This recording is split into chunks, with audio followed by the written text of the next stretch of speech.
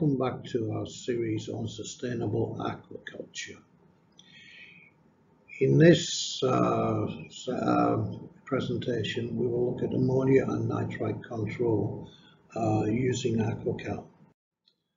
Now, as we know, most farmers are aware that ammonia and nitrite should be controlled for good culture. So what are safe levels? With ammonia, it is generally accepted that ammonia levels should ideally be below 2 ppm. This is really the maximum, I would suggest. But shrimp can survive with higher levels, particularly with an adult shrimp. They can tolerate up to 3.6 parts per million. Ammonia naturally converts to nitrite via the nitrification cycle. This is a natural cycle that occurs in the water phase in the pond. Nitrite is more toxic with shrimp than ammonia. However, if you don't control ammonia, you can expect high levels of nitrite to develop. Now, we've looked at the nitrogen cycle before, but just briefly to recap. In your pond bottom, you have two types of digestion going on, anaerobic and aerobic. Now, with the aerobic system, you naturally make ammonia. Now, in the natural cycle of nitrification, this ammonia will be converted to nitrite. So we now look at nitrite. Nitrite, as I said, is more toxic than ammonia, but some of the factors that can affect the toxicity of nitrite is low salinity. This magnifies the toxic effect. Ideally, salinity should be in 20 to 30 parts per million. However, we see cultures down to 5, 10, this sort of area, and this means the nitrite is more toxic. The reason for this is that in low salinities, the shrimp need to use significantly more energy to regulate osmotic pressure, so it means that the nitrite can more easily affect them. The usual problem seen with nitrite is red body and loose shell. Growth rates are also effective. We usually see these problems 44 to 60 days into the cycle. So nitrite should be controlled at 0.2 to 0.5 parts per million. Slow growth and even death will occur at higher nitrite rates. Calyx can help to control this by producing struvite. This is done by reaction of ammonia and phosphate in the water system. This is called the struvite displacement reaction. On the right, we see the honeycomb structure on the surface of magnesium oxide particles. This is passed on when we hydrate to ammonia hydroxide, which is AquaCal. This honeycomb magnesium oxide has a porosity of about 50%. This is very important because we need to get into that particle for the reaction to occur.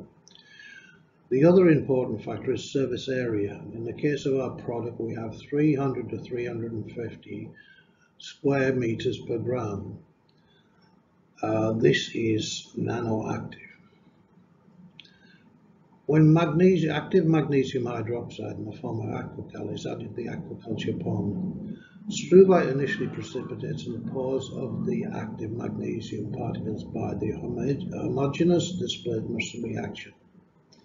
As you can see, we have magnesium hydroxide, ammonia from the digestion cycle, and phosphate from the food. This makes struvite, magnesium ammonium phosphate, and releases OH ions, which pushes the digestion cycle more to the aerobic side. We've seen the reaction occurs in the pores of the particles and releases the hydroxide ion to neutralize acids and maintain the aerobic process. Studies of the University of Queensland suggest that this reaction occurs in the particle pores without the need for the magnesium to dissolve. Over time, the whole particle is transformed to struvite.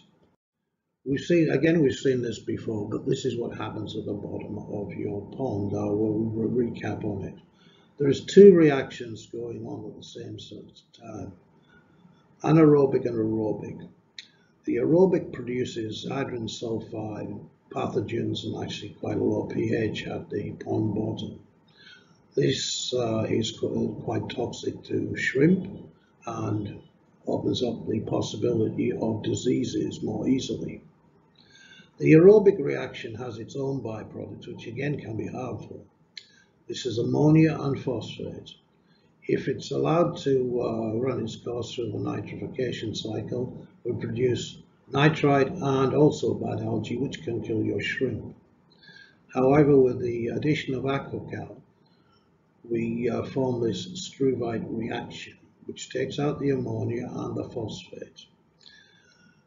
The Struvite itself is a slow-release fertilizer, which will propagate good algae like green algae, particularly in the early stage of the culture. This is important for shrimp growth.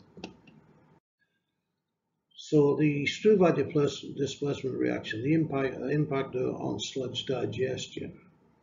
AquaCal is a flocculant and forms a compact sludge. As we have seen, the aerobic digestion has ammonia and phosphate as major byproducts.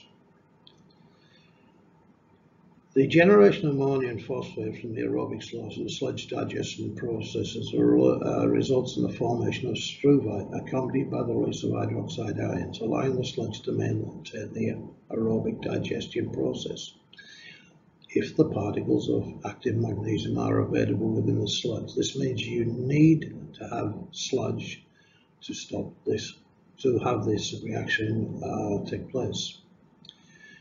Hence, AquaCal reduces ammonia and phosphate in the system while improving the degree of sludge digestion and reduces the formation of hydrogen sulfide and pathogens such as Vibrio.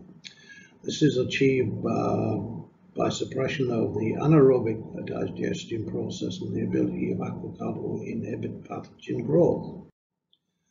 We're showing here some field trials with Vimani in line ponds in Malaysia. The control is a standard probiotic treatment with daily drainage from 21 days. The AquaCal 1 is weekly dosing and weekly drainage. This is again after 21 days. The AquaCal 2 is weekly dosing and monthly drainage, again after 21 days.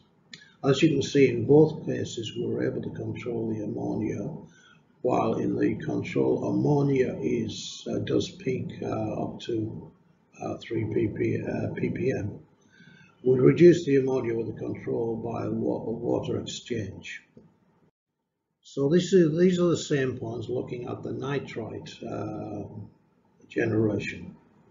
As you can see in both the AquaCal examples, as we have little or no ammonia, we have no or little nitrite. But however, in the control, even with daily drainage, we start to spike with the nitrite towards the end of the culture, even with water exchange. So the consequences of the struvite displacement reaction. Soluble phosphate in the water is reduced. Soluble ammonia in the water is reduced. Formation of ammonia and nitrite is reduced because the formation of ammonia and nitrite because of the soluble ammonia is reduced. Release of hydroxide raises the pH of the pond bottom close to neutral.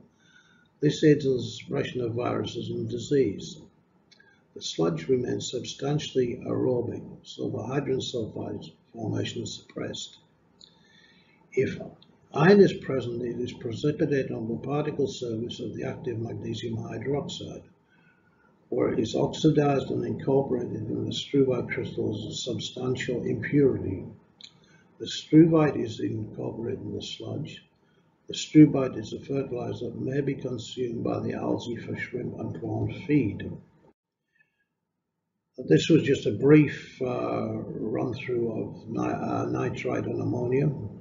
We thank you for your attention. For further information, please contact our partners and distributors.